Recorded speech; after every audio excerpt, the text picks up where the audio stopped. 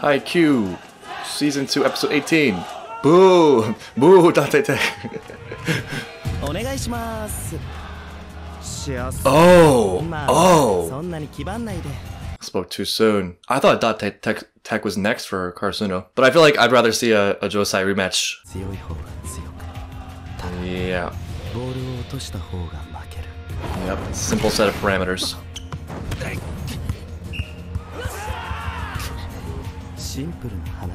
Ugh. Yeah, we got a little preview of this match. It doesn't look like it's going well. The Daichi absence arc continues. I feel empty inside. Empty and cold without him. I know he's coming back. I know it's not a serious injury, but the sheer amount of comments I'm getting on Patreon about RIP Daichi honestly kind of got to me emotionally. If you see something enough times, you know, it's hard not to believe it. Episode 18, The Losers.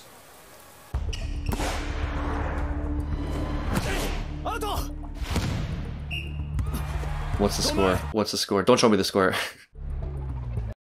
Whoa, that just sped way the hell up.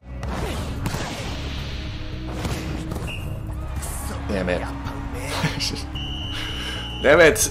Alright, not a lot of breathing room. Lost their mojo.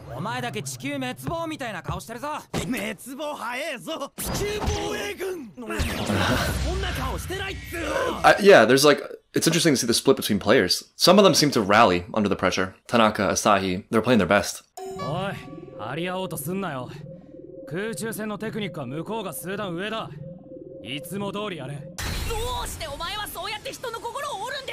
Part of me wants to see Hinata just like let loose, let him fly. I feel like we've learned better to bet against Hinata, take it on a challenge.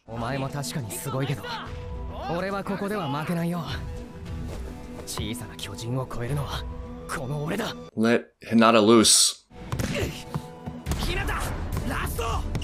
Get it. Special technique. What the? Oh no, Hinata, I believed in you. Whoa, against the wall. Don't mind. Oh, it's fake, fake. There we go, there we go. Oh, damn it. They're just all over it. He keeps doing that every single time. Watch out, coach. Yeah. It took a real dive there, took a spill when the bench gets involved in the physicality of the game. His heart. Believe. Oh, that looked good. That looked great. That's right. Rally. Pick it up. Oh god. And not a nice kill? Yeah, we're already pretty thin. And then a battle erupts mid-game.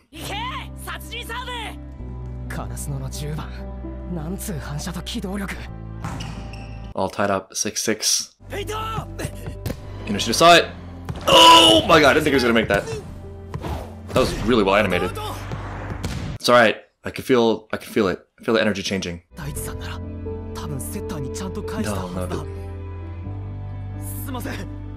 Don't mind. Stop apologizing. Everyone stop apologizing. Just play well. Everyone feels the same way.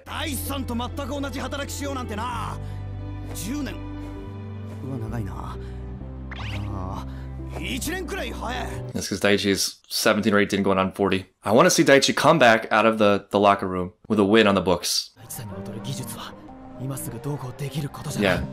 Yeah, I feel like he was gonna go wrong no matter how you slice it if he was trying to be Daichi. There's only one Daichi in this universe. I mean, I feel like I get stuck on this all the time, you know? There's the thing I can see, the thing I want to be. It's easy to get so wrapped up in the vision of that and all the ways I'm not there yet, all the inadequacies I have currently, that I get bogged down and end up going nowhere at all. There's an optimal point, and that's not really output determined, it's growth determined. And that will be on the cusp or right on that point between everything that you are and can do and just a little bit out ahead of your skis, just a tiny bit into the unknown. This team's strength on the court right now is not Ennoshita, as cool as he's turned out to be. It's the whole team, every individual on it. I feel like if Ennoshita can just plug a hole, fill a key gap so that it's not a weakness, the other players can form around that base. And then let Hinata take the lead, like he wants to. I trust him. And I think just narratively speaking, in line with a lot of things that have happened in the show, that is what would feel the best. Like we've learned from Asahi, for example, not going for the jump serve when he knows he can. That's kind of what's important. You want them to just play at their best as the goal, because to a certain degree, the outcome has already been established before the match even begins based on their talent. The only real shame is if they don't play to their talent.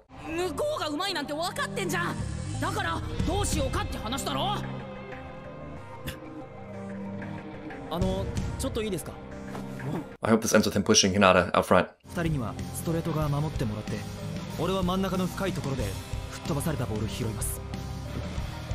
There you go. There you go.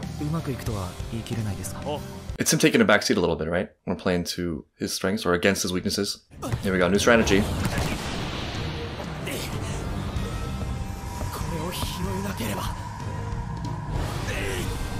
What epic dive. Damn. Oof. Hell yeah, that felt good. They're gonna connect. Yeah, I don't know. They just need like some kind of spiritual redirections. Spiritual energy. Because they got the talent. Putting his body on the line. Putting everything on the line. Time for Hinata vision. Tip. I see. Resetting. Purposely resetting. Smart. Yeah. Man, that was a useful training camp. They really like set all this stuff up. They're setting the pace.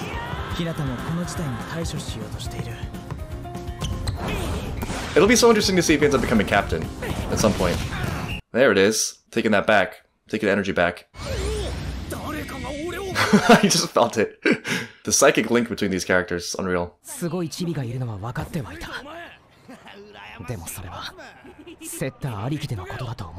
That was the whole point of that reset. That was the whole point of the training camp. That used to be true. It's all paying off very directly. That feels good, doesn't it, Ennoshita? Earning her place on this court.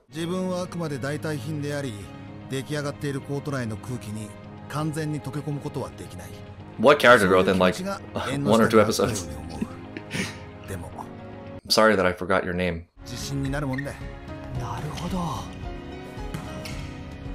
This poor kid, he just can't.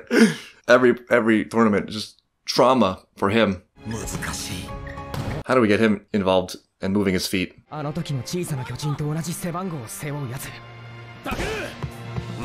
He's the second coming of Volleyball Jesus. All tied up. No! Oh, size up. This should be good. He like gets a lot of aces. Kageyama? Yes! Wait, hit the ground, hit the ground, hit the ground. I don't like the suspense. It's taking too long. I hate you. I hate you, Tabi. Stop rallying! Oh no, Hinata's taking a rest. We're just speeding through this game.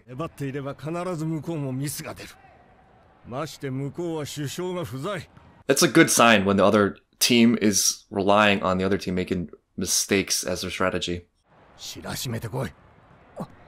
Why does the other team always have to be people with hopes and dreams? Why are they too capable of growth? It's annoying. In Suki's way, you can see he's getting much more involved.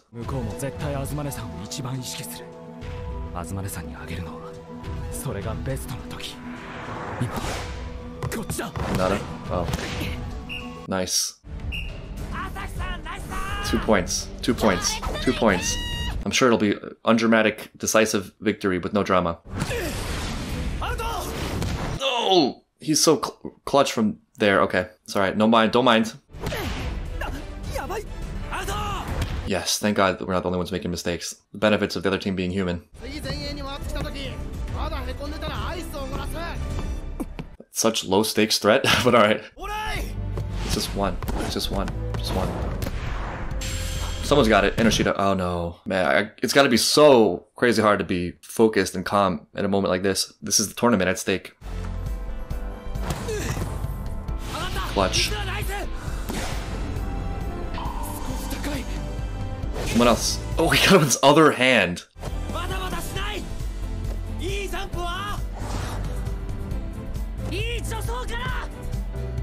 Well, imagine giving advice like that and coaching like mid-point. They look so unified right now.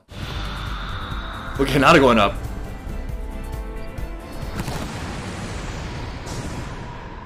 I don't know, look kind of deep. It went pretty far. Okay.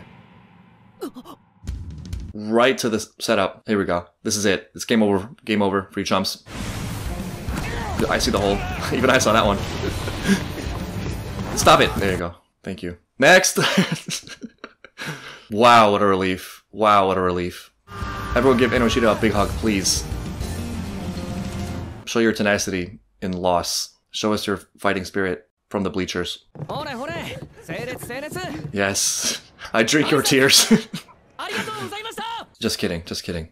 Now I love them because they're no longer a threat. That was a really incredible match among a lot of great tournament matches in this series so far. There's a bunch of things I liked about it. One thing is it ends up being a really stirring tribute to Daichi, whose presence I've felt, but I feel like hasn't been explicitly focused on and shown to be as important as it is until he's gone and you're like, wait a minute. In many ways, Daichi is the foundation of the team and he's the one who lets them channel all of their raw talent and energy into being as good as they've become. He's the human version of one of the themes of the show so far, where it's when you are at a certain skill level, when you're at a certain level of mastery that you can really become great and then have fun. We've seen time and time again Daichi kind of like curving their edges a little bit, keeping just this raw chaotic energy channeled into this tunnel focus. One of the moving things about it in that regard is that even without Daichi, it's like Daichi is still on the court. They're all kind of living up to his legacy. It's still his team and he's rubbed off on them enough, or he's such a core part of their culture that even Ennoshita's benchmark for success is becoming Daichi. Though of course, and I guess somewhat ironically, by kind of giving up on the idea of replacing Daichi, he becomes very Daichi-like, which is knowing his role, being a good manager, and giving them the best chance of success. While I really want a victory, obviously, like I want to see a championship, I think just in terms of the human story, you know, the point of it, it's not the games, it's the growth. You can imagine at a level of competition like this, where everyone's so skilled, to a certain extent, the outcome could be guessed, you know, it could be determined before they even begin. The tragedy of it would be if they got in their own way, if they weren't playing in that optimal zone of being the best they could be, if there was no growth, if there was nothing to learn. And what makes this episode inspiring is that they did manage to hit that. They reached their maximal point, pushed a little bit beyond it. They're growing mid-game, and as a bonus, the outcome actually was favorable and they won, and Daichi gets to come back seeing a victory. Now, if we can only get Yamaguchi, poor, sweet Yamaguchi, to get somewhere, because this poor kid is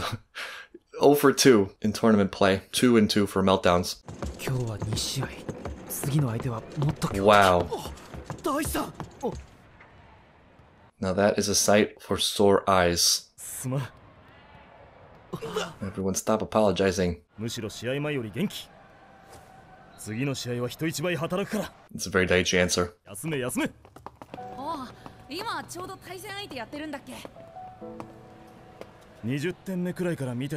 was about to say, yeah, you can't just leave without talking to Ennoshita. That's what he was watching. Oh, damn. That's some faith right there. What an honor to be acknowledged by Daichi. I need to cry a lot. I was probably overwhelmed. It's just an emotion dump.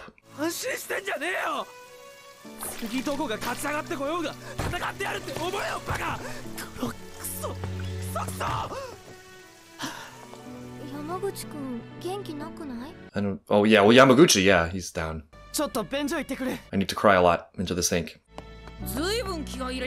Wow, way to not read between the lines there. Tsuki could go check on his friend, that would be nice. That's probably coming at some point. He kind of blew him off last time.